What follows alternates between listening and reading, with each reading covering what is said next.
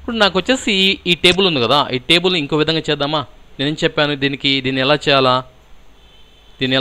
చూడు, ఇంకోసారి చేసి చూపిస్తున్నా చూడండి. ఫస్ట్ ఆఫ్ ఆల్ ఏం చేయాలని చెప్పాను, 2 rows 10 columnsతో, ఓకేనా, 2 rows 10 columnsతో ఒక టేబుల్ తీసుకోవాలని చెప్పాను. తర్వాత ఇక్కడ ఏం చెప్పాను, స్టూడెంట్ నెంబర్, నేము, Telugu, Hindi, English, maths, social. నేనేం చేయాలని చెప్పాను, స్ప్లిట్ చేయాలి కదా, స్ప్లిట్ సెల్స్ 2 columnsగా డివైడ్ చేశాను. నువ్వు చెప్పినా కదా, కొంచెం అందుకే ఫాస్ట్గా పోతున్నాను.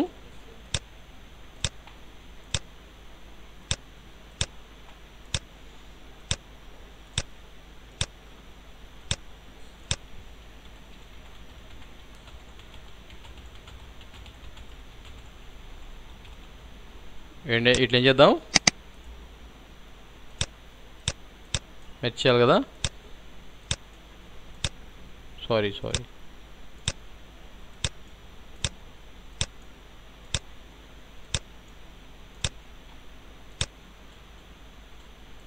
అర్థమైంది కదా. ఇప్పుడు ఏం చెప్పాను, ఇప్పుడు ట్యాబ్ కొడితే అవుతుంది, అదవుతుంది చెప్పేది. దీన్ని ఇంకో విధంగా చేద్దామా? ఇప్పుడు ఇంతకుముందు ఏం చేసాం, మనం ఫస్ట్ 2 rows 10 columns తీసుకొని చేసాం కదా, అలా కాకుండా ఇప్పుడు చూడండి, మనకి ఇక్కడ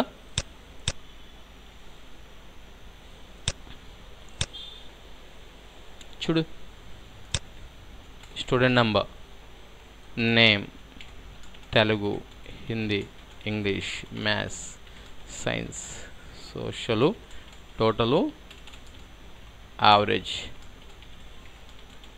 ఇంతకుముందు ఒక సెల్ని స్ప్లిట్ చేసాం కదా, ఇప్పుడు అలా కాకుండా, ఇప్పుడు ఇది ఉంది కదా, తెలుగు ఉంది కదా, ఈ ఒక్క సెల్లే కాకుండా ఈ మొత్తం స్ప్లిట్ అవ్వాలా, 2 columnsగా చేద్దామా? ఏం చేద్దాం, మొత్తం సెలెక్ట్ చేసేదా, మొత్తం ఎన్ని rows ఉన్నాయి ఇక్కడ, 1 2 3 4 5 6 కదా, 7 మొత్తం. ఇప్పుడు చూడు, స్ప్లిట్ సెల్స్ ఇప్పుడు ఏమొచ్చినాయి, 2 columns మొత్తం 7 rowsని ఒక్కొక్క చూడు. ఇప్పుడు ఒక్కొక్కటి చూడు,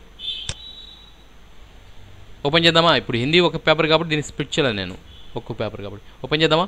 ఇంగ్లీషు, మ్యాథ్స్, సైన్స్, సోషల్ మొత్తం ఒక్కొక్క సెల్, అంటే ప్రతి సెల్ కూడా ఏం చేద్దాం, 2 columnsగా డివైడ్ చేద్దామా? ఇప్పుడు మొత్తం సెలెక్ట్ చేస్తాం కదా, ఇప్పుడు ఏం చేసుకోవచ్చు నువ్వు, స్ప్లిట్ సెల్స్. ఇప్పుడు చూడు, మొత్తం ఎన్ని కాలమ్స్, ప్రస్తుతం ఎన్ని కాలమ్స్ ఉన్నాయి, 4 columns ఉన్నాయి, 1 2 3 4 columns కదా, నీ 8 columns కంటే ఒక్కొక్క అదవుతుందా, ఒక్కొక్క కాలం 2 columnsగా డివైడ్ చేస్తుంది. మొత్తం ఎన్ని rows, ఓకే ఒకటేదా. ఇప్పుడు ఏం చేద్దాం, ఇక్కడ P1 P2 P1 P2 P1 P2 P1 P2 P1 P2. అర్థమైందా? ఇప్పుడు ఈ రెండు సెల్స్ ఏం చేద్దాం, మెచ్ చేసుకో.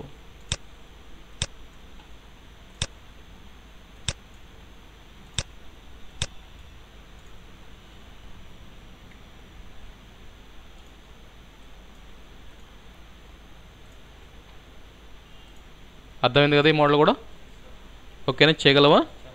ఓకేనా.